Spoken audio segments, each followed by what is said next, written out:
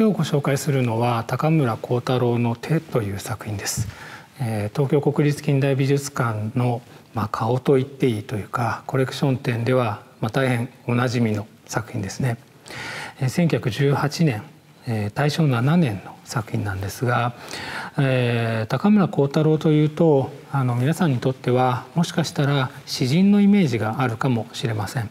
実際に知恵古書ですとか有名な詩を残していますが、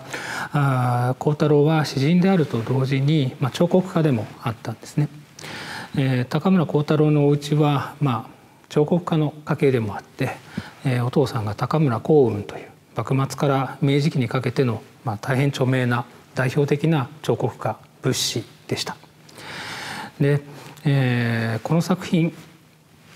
高村光太郎が自分自身の左手をモデルにして作った作品だというふうに言われています。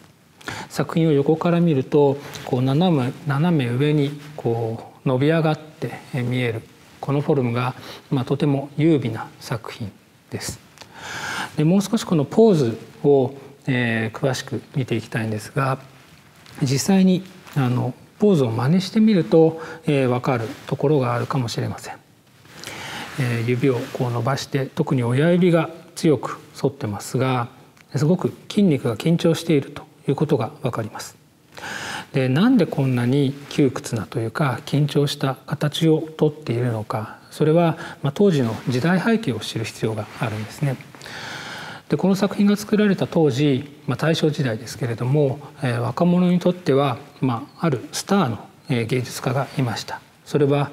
彫刻家のオーギュスト・ロダンですね。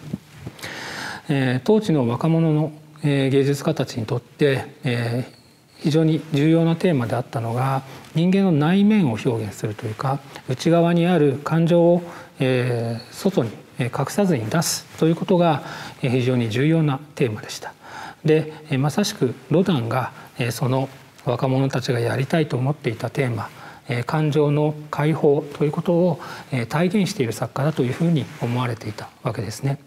そしてこの強くねじれた緊張した形、これはまさにロダンからの影響と言っていいです。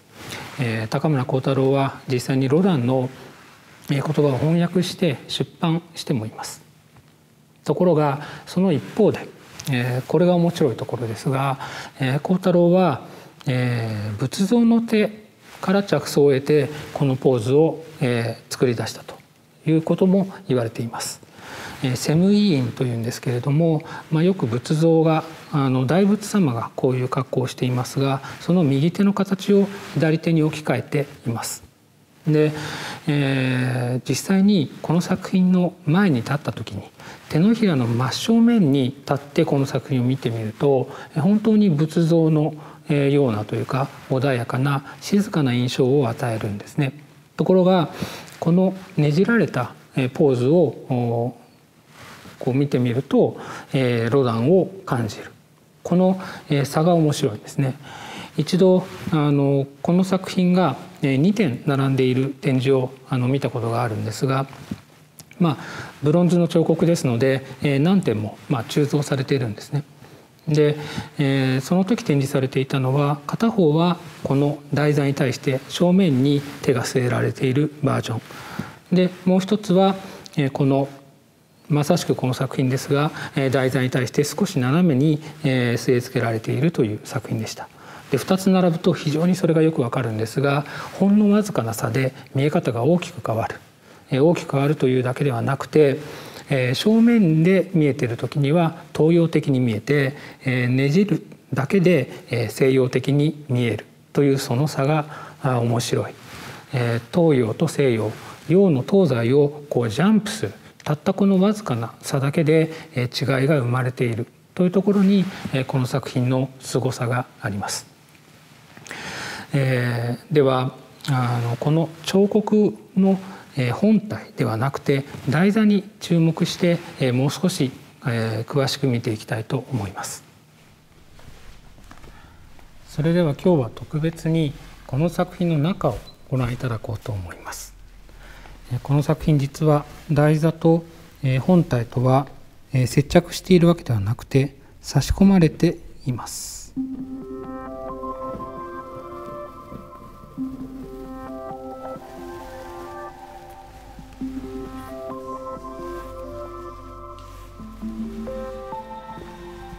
この状態で作品を見ていただくことっていうのは普通はないわけですけれども、特別に今日ご覧いただいています。この粗く彫られた台座の部分を見ると、朱色で文字が入ってまして、歴代の所有者の名前がここに記されています。一番最初に所有していたのが同時代の高村光太郎と同世代の文学者である有島武雄ですね。その次に秋田宇寂という、これも文学者が所有したということがこれを見ていって分かります。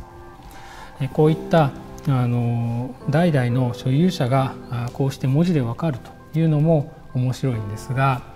重要なのはこの角度ですね。この台座自体も光太郎が彫ったわけで、むしろこの手の本体をつなげているこの角度が大事だということを知っていただきたいと思います。次にこの作品をご覧いただいた時には、ぜひこの台座と手の関係、そして手の角度自体にも着目してご覧いただきたいと思います。